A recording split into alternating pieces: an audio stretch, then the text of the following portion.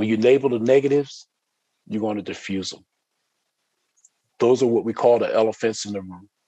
They're going to keep the counterpart from being able to move forward in the conversation. It's always going to be lingering in their head.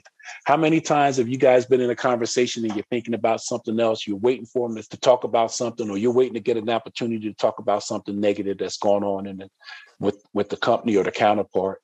So you're not even really paying attention to the conversation. If you're doing it, your counterpart is probably doing it too. So the negative labeling, you want to diffuse it. You want to get out in front of it. You want to get out in front of the elephant that's in the room. You want to get them to start thinking clearly. You want them to listen to the conversation. You want them to express what's going on. You want them to tell you more, but they have that sitting in their head, so they're not really focused.